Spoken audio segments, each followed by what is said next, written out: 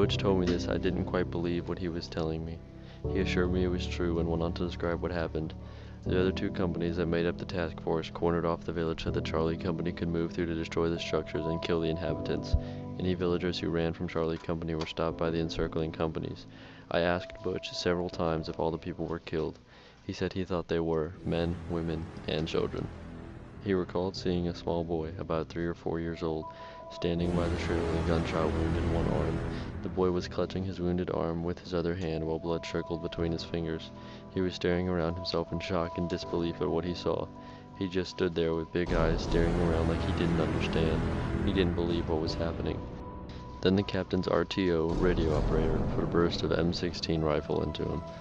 It was so bad, Groover said, that one of the men in his squad shot himself in the foot in order to be medevaced out of the area so he would not have to participate in the slaughter. Although he had not seen it, Groover had been told by people he considered trustworthy that one of the company's officers, Second Lieutenant Callie, had rounded up several groups of villagers, each group consisting of a minimum of 20 persons of both sexes and all ages. According to the story, Callie then machine-gunned each group.